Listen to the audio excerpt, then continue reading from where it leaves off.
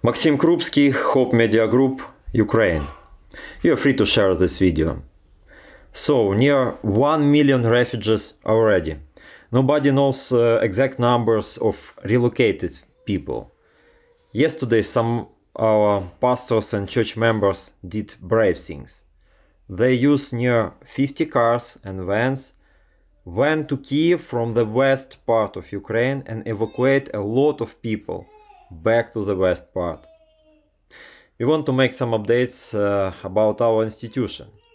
Our institution near Kiev, after students' evacuation, accepted near 200 local people.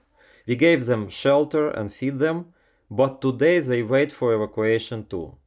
6 bombs or shells fell on territory.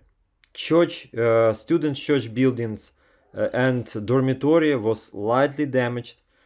No injured people, praise the Lord. Pray for people who already cannot evacuate, sitting in shelters with little food.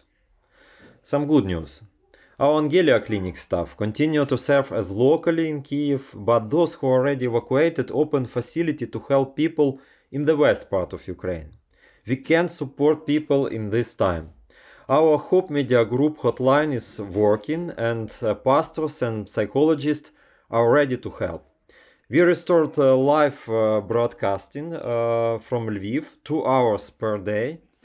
Only 3 from 9 of our production studios is working, but we praise the Lord that in such challenging time we can support people with God's promises and prayers.